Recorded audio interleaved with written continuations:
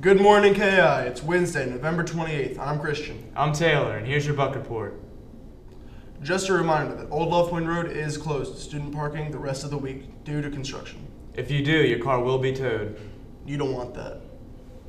The senior class is participating in a fundraiser with Papa John's. For only $5, you get over $50 in free Papa John's. But that's not all. It's buy one, get one free, meaning you get over $100 in coupons for only $5. They go on sale today during lunch. There will be a SAD meeting today after school in room 110. Contact Mrs. Boyer if you cannot attend. Miss Unger's World History class is hosting the Industrial Revolution Expo in the Media Center today through Friday. Stop by and check it out. The Winter Band Concert is tonight at 7, not tomorrow night as previously announced. It's sure to be a great show, so come check it out. Attention seniors, Guidance is offering a refresher course on Naviance on December 5th. They will help you with the college application process and identifying scholarship opportunities. Sign up in the Guidance office. Limited space is available.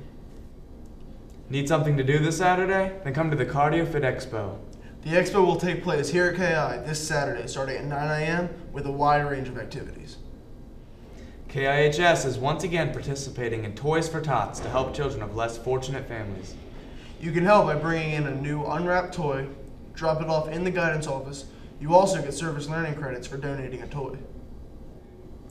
Jostens will be here on December 11th to deliver class rings that were ordered and to take senior graduation orders. Ladies and gentlemen, good morning. This is breaking news. For the first time at Kent Island High School, we offer our student athletes and your parents an opportunity to share your thoughts about our athletic program. We will gather your thoughts and suggestions using a very simple one-page survey. This survey will consist of about 18 questions that address the areas that we feel are the most important in maintaining a very positive climate and productive athletic program.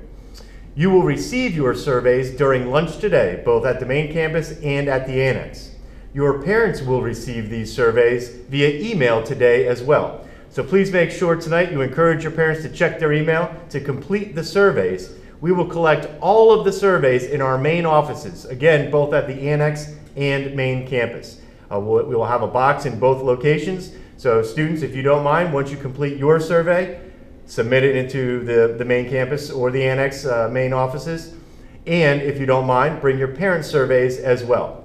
Again, this is an opportunity for us to determine those qualities that make our programs great, or perhaps to identify ways in which we can improve.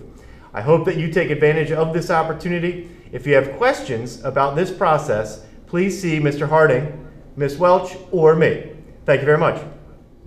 Baseball Open Gym starts next Monday the 3rd. It will run Monday, Tuesday, and Wednesday night from 7 to 9. Have a great day, KI.